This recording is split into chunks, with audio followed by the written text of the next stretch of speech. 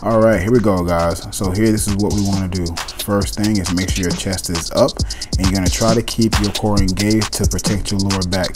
Now, what is the best here is if you have some paper plates, you're going to put it on the bottom of your feet to help you slide left and right. We didn't have that, so what we did was we try to hover our feet as much as we can without touching the ground. But of course, you're going to see in here that we did touch the ground here, and then we get to the end of the left and right movement. But here, just keep your quads engaged and go left and right for an entire minute. And you're going to do both sides this way.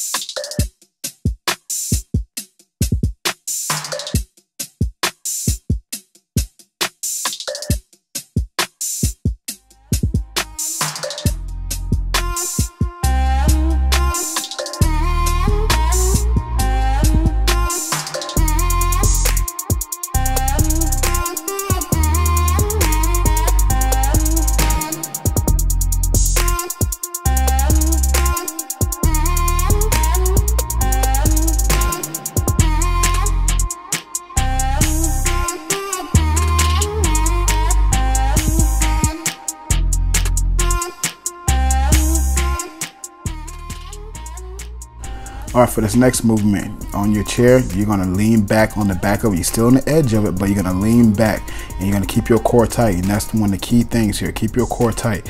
And you're gonna give yourself a height limit, as you see with our hands, and you're gonna bring your knees back and forth, and you're gonna go as fast as you can. Here, we didn't really go as fast, but we still had a nice little pace with it. So you're gonna just keep bringing it back up and down, and you're gonna keep your core engaged. It's very important that you keep your core engaged because this is gonna hit the lower portion of your abs.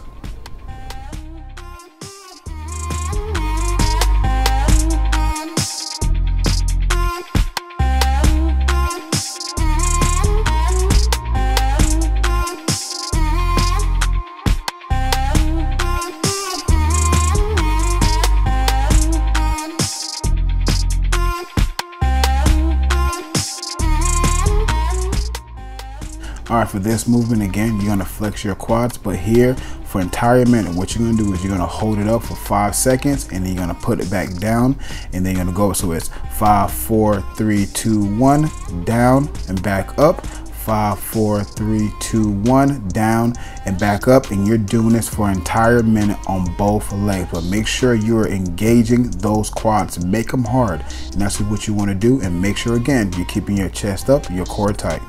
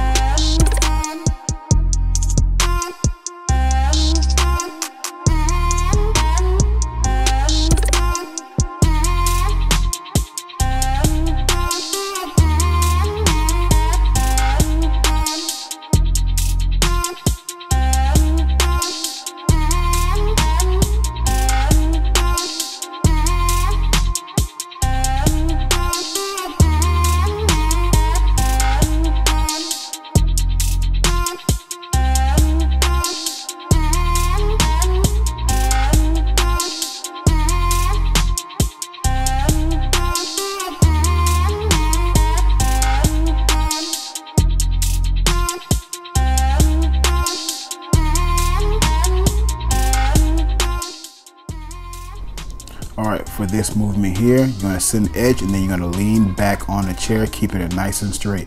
And then what you're gonna do is keep your core tight, and as you see, you're gonna keep bringing that one knee up, giving a nice height. You're gonna flex those quads as you're doing it.